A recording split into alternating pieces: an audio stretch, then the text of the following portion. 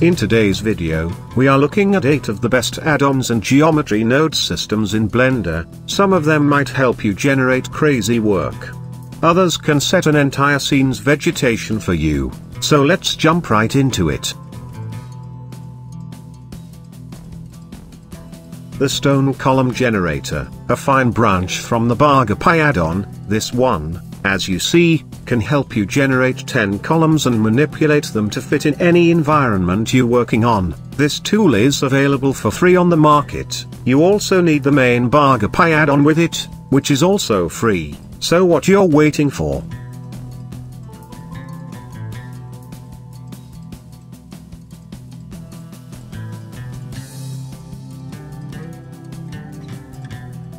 Next in line, we have a vegetation library, the Pongo add-on, available on the market with multiple tiers, and one of them is a free one with over 50 optimized vegetation for you to use. You can go through the market page to see and read all about it, and a good vegetation tool is always on demand for us.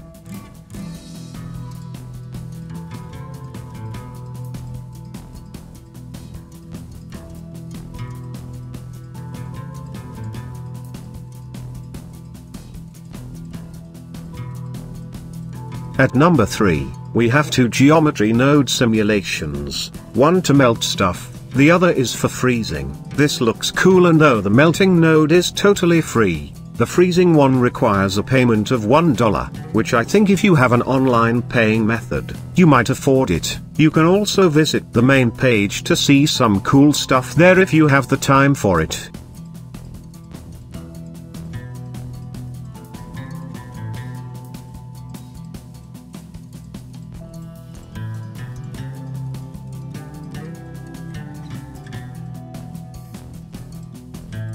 Ever want to make a pixel art animation in Blender, but you don't know how? Well, look no further. This tool can help you do pixel art animation, and it's totally free. The author did drop this along with a video tutorial on how to use this one, so you might check that out before you start goofing around.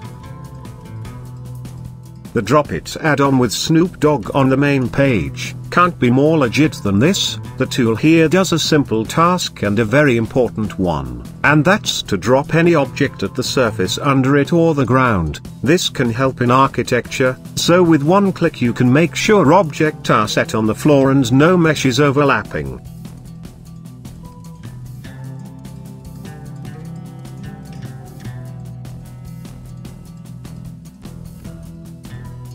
Next we have the Animation Node, a tool based on nodes to help you do assemble animation. We did make a tutorial using this on a building for an exterior animation, and you can use it for interior too.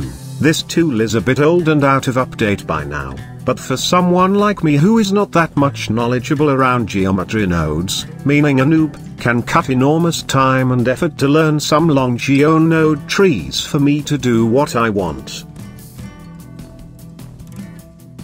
At number 7 we have this rigging system used in many Blender movies and short films. This one will provide you with short clips and pointers to set your character rigging in a fast and smooth way. And I think beginners can find this very helpful and could even draw a smile on their faces.